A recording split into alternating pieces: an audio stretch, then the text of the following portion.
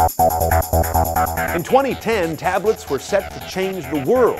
In 2017, do they even matter anymore? You might actually wonder that, as a CNET headline recently did upon the announcement of new changes to Apple's vaunted iPad line.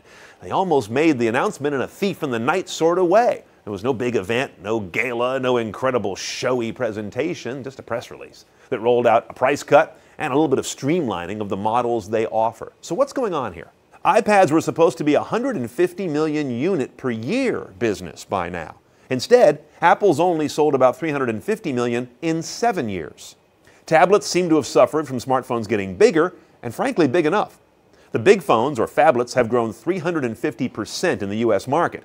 What do you hand your kid when they're antsy and bored? A tablet bigger than their head, or just your largest phone? Also, all smartphones have a built-in 4G connection to the internet, where that still remains relatively rare on tablets, and most of us don't relish the idea of adding another device to our wireless plan. Cheap tablets have taken over the market. We don't seem to care so much about having a certain brand of tablet, or at least having the latest model, whereas we are pretty aware and up to date on having more or less the latest smartphone.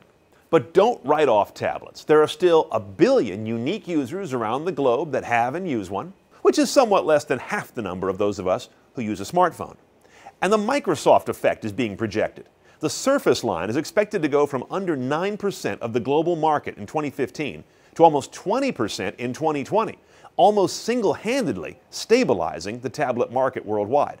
And give tablets credit for stoking our appetites that led to things like big phones or phablets, convertibles, laptop-tablet hybrids, all things we might not have even known enough to ask for before 2010. Know what's next at cnet.com/nextbigthing. I'm Brian Cooley.